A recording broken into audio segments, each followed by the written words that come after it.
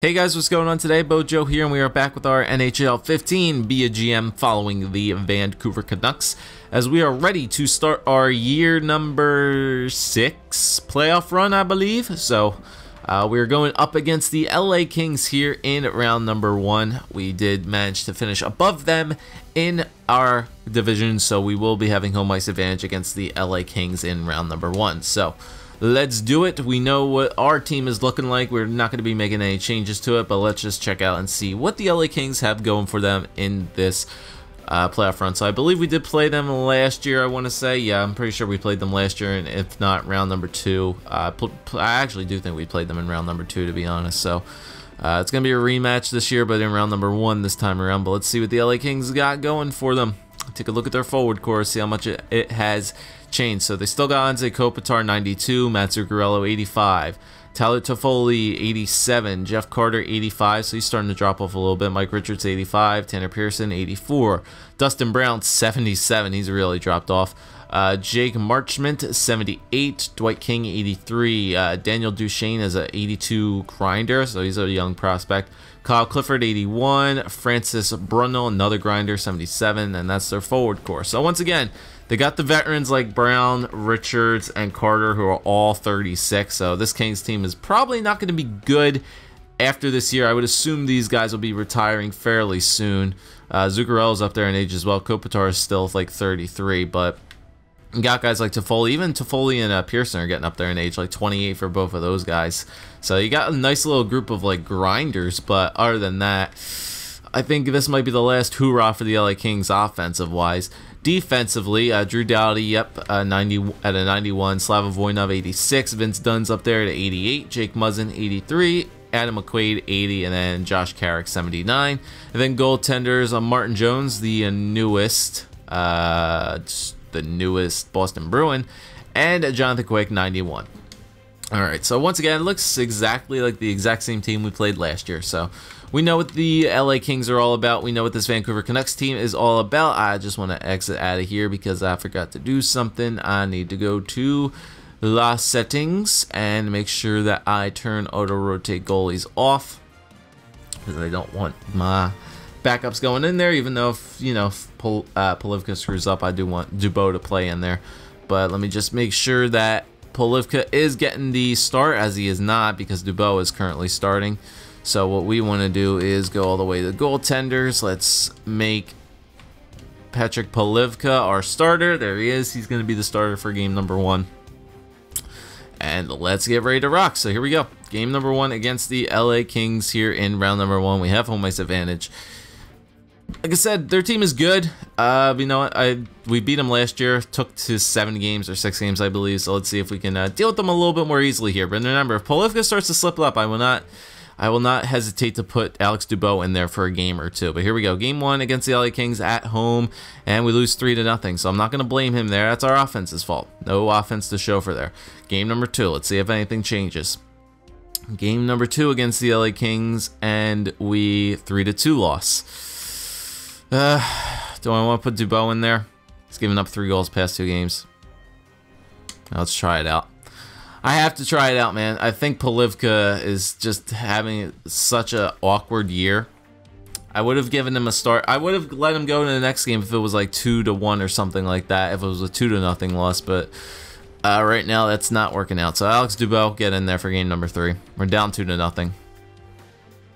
We are down 2-0 in this series so far, and I cannot let I can't let that go to waste. We gotta come back, see if we can win a game here in the Staples Center. I'm not gonna change the offense because we came back and scored 2 goals.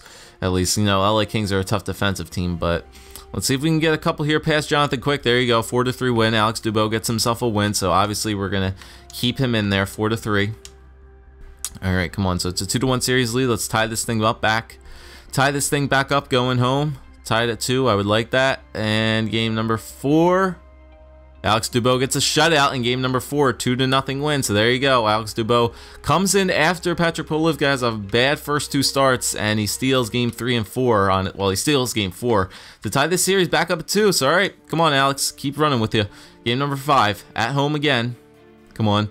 And an overtime loss. Not good. 3-2. All right. We're in the Staples Center here. Dubois, he's won the first 2 in Staples Center. Can he get me a win here in game number 6 to go to game number 7? There you go. Another 2-0 win for Alex Dubois. So it's going to be another game 7 where we go up against the LA Kings here for the 2nd straight year in a row. All right, Alex, let's go. You got yourself 2 shutouts here in LA. We haven't won a home game at all, but there he comes. He comes in clutch. He comes in clutch in game number 7 to win it 2-1 in game number 7, and we finally win the home game. So out of all the home games here, we lost the first 3. We won every game in Los Angeles, but then we walk away with a 2-1 win in game number 4. So Alex Dubois, look at that. 3 goals let up by Patrick Polivka in the first 2 games, and then he lets up 3 in game 3. He gets himself a shutout in game 4, 3-2 in overtime, so he'll only let up 2 in regulation, which isn't good. He got a shutout in game number 6, and then a 2-1 win in game number 7. So there you go, Alex Dubois, looking like he possibly could be the guy here in this possible playoff run. But we're going up against the Edmonton Oilers in round number 2, so that's not looking forward to that, as they have had our number all season long. But let's take a look at the player stats for this first round, and let's see how it is going to turn out for us. So go for the forwards, check out the stats. So Johnny Gaudreau, 7 points in 7 games for him. Mikhail Grigorenko, 7 points in 7 games for him. Alex Galchenyuk had 5 and 7. Bo Horvat, I don't know, he might have another little playoff run in him. He had a couple points last year, so 4 points for him. Hunter Shinkaruk had 3. Ryan Strome 3. Barzell with 2, Adrian Kempe with 1, Chad Roloff with 1 as well. He got himself a goal. Lyndon Vey with 1, Brendan Gaunce and Glenn Plutoni with no points. Defensemen, we got Dougie Hamilton with 2, Fowler, Helmanen, and Nordland all have 1 each. Hogman and Tanev do not have any. And then goaltenders, as you guys can see, Patrick Polivka, 2 games played, a 4.57 goals against average, 0-2. But then Alex Dubois comes in there and gets himself 4 wins. 4-0. He didn't have a regulation loss, did he? No, he went 4-0 and 4-0 and 1. So there you go, with a 1.1 goals against average, 4-0 and 1, like I said, save percentage of .959, and 2 shutouts. So Alex Dubois, you're the hotter goaltender. Let's go with you this year. Why not? So yeah, let's check out the playoff tree as it is happening in the West. So Colorado beat Nashville in 5, Arizona beat Winnipeg in 6, we beat the LA Kings in 7, and Edmonton beat the San Jose Sharks in 7. And then in the East, we got the New York Islanders beating Pittsburgh in 7, Washington sweeping Florida, Toronto beating the Red Wings in 5, and Buffalo possibly upsetting the Tampa Bay Lightning in 6 games. So here are our Elite 8. We got Colorado versus Arizona, Edmonton versus Vancouver, Washington versus the New York Islanders, and Toronto versus Buffalo. So once again, we'll be right back. We'll check out the Oilers stats in just a minute. Alright guys, so here we are at the Edmonton Oilers as I am looking up their playoff stats, and let's check out what this team has going for them this year. So they still got Taylor Hall, 90 overall, Jordan Eberle, 86, Ryan Nugent-Hopkins, 93, that's pretty good for him, Leon Draisaitl, 84, so he is playing for them now, David Perron, 86, Nail Yakupov, 86, Andrei Loktionov, 82, Ethan Price, 84 overall sniper. Let's take a look at this guy, what his stats are. Okay, he's got the hardest shot you can have. No, not very good defensively at all. So we got Ruslan Radulov, another sniper, it seems. He's got definitely better defensive stats. He was a 20th overall pick in 2015. Benoit Pouliot, 83. Michael Zawiski. Oh, Jesus. Okay, we remember him. Michael Zawiski. Ilya Zinoviev. Okay, so he was in the 2016 draft, 41st overall. And that's it. So they got a lot of snipers, like sniper, two-way forward, sniper, playmaker, sniper, two-way forward, playmaker, sniper. A lot of snipers on this Edmonton Oilers offense, that's for sure. So it looks like they can score themselves some goals. It's a little bit worrisome. Defensively, we got Martin Marincin, 85, Oscar Klefbom, 84, Justin Schultz, 85, Nikita Nikitin, 81, Darnell Nurse, 83, and Jeff Petrie, 83. So nothing really too scary about their defense. Martin Marincin's their best defenseman at 85 overall. Other than that, just a lot of 80. Well, actually, Justin Schultz and Martin Marincin are both 85, but they're the top two 85s. when we have a guy like BOJoeKO Norlund 92. So other than that, their defense is it's mediocre. It's average, like 83s, 81s, 85s, around that range. So nothing really too scary about their defense. And then in goaltending, they got Ben Scrivens, who is at 83 overall. So they don't have a good goaltender. They don't have a very good offense, but they're not offense. They do have a good offense, but their defense is not good. So defense and goaltending is not their strong suit. Edmonton looks like a team that was probably going to give up a lot of goals, but you know, they are a team that can score a lot of goals as well. And they're the only team who have really bested us the entire regular season. So they're going to have home ice advantage in the series, as well as we're going to go to Hextall Place, but Rexall Place, not Hextall Place. Sorry, I got the draft on my mind still. So we're going to run with Dubois. We saw clearly that Alex Dubois was the guy to run with here, so let's see if Alex Dubois can solve this issue that the Edmonton Oilers were having on us in the regular season. So like I said, we got to the second round here. I'm not going to be too upset if we lose once again, but you know, we kind of want to make it interesting, see if we can go after that cup once again. So here we go. We'll start off game number 1 against the Edmonton Oilers. Alex Dubois is in the nets. Let's see if he can hold the Edmonton Oilers offense at bay, and a 3-2 loss in game number 1. So not terrible. All right, so let's go. Game number 2. Let's see if we can rebound here. See if we can rebound against the Oilers. Game number 2. Don't worry about it. Wash it off. 3-1 win. There you go, Dubois. Comes back. Solid. We get some goals. Almost the same as the first game. At 3-1 win. Not bad. All right, so we split that series in Edmonton, which is good, as we're going back to Vancouver here for games 3 and 4. So hopefully, let's see if we can have a better time here at home than we had in the LA Kings series. We have 4 games at home. And unfortunately, we lost 3 out of the 4. So let's see if we can hopefully pick up this winning streak at home, and we lose 4-1 at home. So we've only won 1 game at home so far in this playoffs here. All right, Alex, if you have another bad game like that, I might have to go back to Polivka, to be honest. 4 goals, I don't know. Come on, show up in game number 4, boys. 3-1 loss. All right, now our offense is going cold, and our goaltending is not really up to snuff. So what we're gonna do is make some line changes here. All right, Alex, I know you were doing good in that LA Kings series, but you're starting to really flub it right now. So you know, we're just gonna change the goalies. Patrick Polivka, get yourself in there. You want to make that contract money. You want to get that extension. You're gonna have to prove it here. But we're gonna go with Barzal up here. Johnny Gaudreau is gonna go down there. Lyndon Vey, you're gonna go up with here to get another playmaker on that line with Horvat and Shinkrug. Roll-off, you're going to go down to the 4th. Defensively, yeah, I guess that's all from. I'm going to leave defensively. That's it. So I'm just going to switch Gaudreau down. Barzal's going to go back up. And Polivka's going to get the start for game number 5, I believe. So, man, home has not been our strong suit in this playoffs, man. 4-1 and 3-1.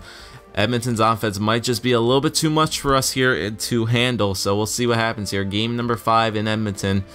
Come on, Patrick Polivka, wipe away the bad starts, 2 starts that he had against the LA Kings here in game number 5. It's taking a long time to simulate. Nope, I don't think so. Ooh, it took a long time to simulate, but Patrick Polivka goes in there, wipes away those first 2 games they had in LA, walks away with a 2-1 win in game number 5. So it's a 3-2 series now. Coming back home again. Guys, we've won 1 game at home so far out of 6 games. This is going to be our 7th home game right now. We're 1-5 at home this year. Can we please get ourselves a win here and push game number 7 in Edmonton? Let's go. We're going to get it. Yeah, there you go. A 6-3 win at home again. All right, not bad. So Patrick Polivka goes in there, wins 2. He's pulling himself and Alex Dubois as we force a game 7 in Edmonton. Patrick Polivka, you know, scouting assignment. I'll worry about that later. Here we go, game 7 in Edmonton. We fought back in the series to tie it up at 3. We've won in Edmonton. We won at home finally. But here we go, in Edmonton again. Can we go on to the 3rd round possibly? Can we move on to the Western Conference Finals? 2-1 loss. Man, oh man. That's unfortunate. Yeah, man, the games 3 and 4 were the backbreaker there. Games 3 and 4 were really bad there. No, I'm not going to blame Polivka on that game at all. He definitely played well in game number 5 and game number 6. Our offense came to play, but then both teams kind of, you know, buckled down, I guess. I'm not going to blame Polivka for it. It's a 2-1 loss. Games 3 and 4 were too much, man. The fact that we went 2 and only one, what did we go? 2 and 5, I think. right? There's 1 win there and 1 win there, and I said we had 7 home games. Yeah, the fact that we went 2-5 at home in the playoffs so far for the first 2 rounds is pretty pathetic, to be honest. 2 game 7s, and we went 2-5 at home. That's not good at all, unfortunately. So we're gonna get kicked out in the second round. Edmonton's gonna be moving on. Let's check out our player stats for that playoff run. Very short playoff run, unfortunately, but that's how it's gonna have to happen sometimes. All right, that's unfortunate. That sucks. All right, let's check out the player stats. Who can we blame here? I mean, if Potolny didn't have any points, I mean, I'm sure I could blame him. But Grigorenko had a very good series. That series, once again, 15 points for him. Looks like he was going to have a monster playoff run. Johnny Gaudreau got moved down to the second line, still put up points. Alex Galchenyuk with 12. Horvat had 6. Shinkaruk. Second line really didn't pull their weight. Ryan Strome, Glenn Potolny, and Matthew Barzal really didn't pull their weight. 3 points for Barzal only. That's pretty pathetic. Roloff had another goal there. Yep, Kempe. Potolny with 0 points. That is not what I wanted to see from him, from our power forward. 0 points for Glenn Potolny. Not that great at all. All right, defenseman Hamilton had 6. Fowler 5, Helman 3, Nordland 2, Hogboom with 1, and then Tanev with nothing. Then the goaltenders, Polivka, you know, you got yourself, you kind of, you know, you grouped yourself back together, not gonna lie, but you know, I'm not gonna blame you for that loss is there. But Dubo, solid, 10 games played, 1.6 goals against average, went 5-3, but he just couldn't hold his own in the last 2 games. We went back to Polivka. He got himself 2 wins, but unfortunately could not hold it together. So that's unfortunate how it's going to have to happen here. Edmonton is now the playoff favorite, as it seems, as they're going to take on Arizona. Toronto's going to take on the New York Islanders. So if we lose to Edmonton, I'll feel a little bit better.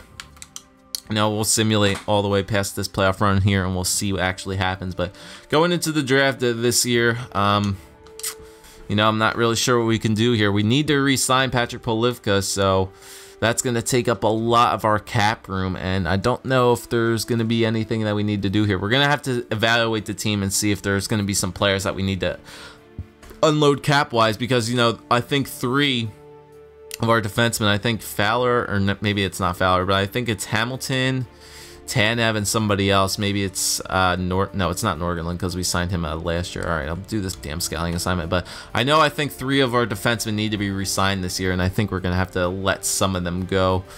We can't trade them, obviously, because they need to be signed. We can't make any deals at the draft to get some prospects.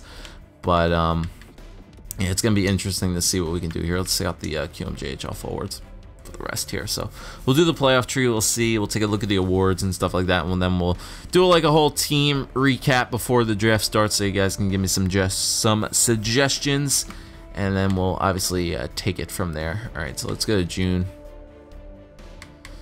Whoops, don't want to go that far. Let's just go let's go 2 days or so before the draft. 2 days or so before the draft, and we'll see what happens here. Get the Stanley Cup update, hopefully. Finals are still going on. 7-7, man, that sucks. We went 5-2 on the road, 2-5 at home. And the Toronto Maple Leafs are your Stanley Cup champions in year number 6. So Toronto Maple Leafs are the Stanley Cup champions in year number 6. Very interesting. They had a good year. I think they were one of the top teams, to be honest. I forget, maybe not, I don't know, I don't remember looking at their seed, but we'll see what the playoff tree looked like here. Let's take a look at the awards as well. Alright, so let's look at the playoff tree. Was it Toronto versus Edmonton? It was Toronto versus Edmonton. It went to 7, so Edmonton, you know, they put up a fight there. I'm not gonna lie, they beat Arizona, so we did lose to the top team in the Western Conference, so I'm not gonna complain about that. Edmonton went to 4 straight game 7, so all their games went to 7 games. They couldn't really close out a series, I guess you could say, but there it goes. That's how it happened. So we lost to the best team in the Western Conference. I'm not going to complain. So Stanley Cup champions goes to the Toronto Maple Leafs. They won the year before. They won the year before us. So they've won 2 times in 3 years. So Toronto is actually a pretty good team in this GM by this time, year number 6. So Winnipeg won the Presidents, and they were kicked out round number 1. Clarence Campbell, Edmonton, and Toronto. All right, and then we get to the player awards here. Art Ross, Steven Stamkos, Hart Memorial goes to Nazem Kadri. Josh Morrissey wins the James Norris. Lady Byng goes to Phil Kessel. Calder goes to Jay Fritschit. Fritz shit. Yeah, that's what it says. Fritz I don't know. I'm not gonna try that. Conn Smythe, Jonathan Bernier again for the second year, or the second time in 3 years. Went the last time they won the cup. Vezina went to Andre Pavlik. William N. Jennings goes to Patrick Polivka. Fewest goals against. Average scored against, a minimum 25 games played. Oh, Patrick Polivka and Alex Dubois. Okay, I forgot. It's a group effort. So there's that. Luke Shen wins the Bill Masterton. Frank J. Selke, Claude Giroux, Ted Lindsay, Nazem Kadri, and Maurice Richard, Phil Kessel. So that's probably why Phil the Thrill putting in some goals. All right, so there's the awards. And that's how our Canucks team sits. So, next episode, obviously, we will take a look at the team. We'll see who needs to be re-signed next year, and we'll look at the possible trades that can be made going into the draft this year, because out of my scouted players, a lot of top 10 picks this year are defensemen. So, I would not be against picking up some more defensemen for our team, but I think it might be time to possibly let some players go, because I think we are going to need some cap room here. And we do need to re-sign some players as well. So we'll take a look at that whole situation next time. But unfortunately, we got kicked out by the best team in the Western Conference in round number 2. But we'll see if we can be back next year. So thanks for watching, guys. Leave a like, leave a comment, subscribe as always, and we'll see you next time.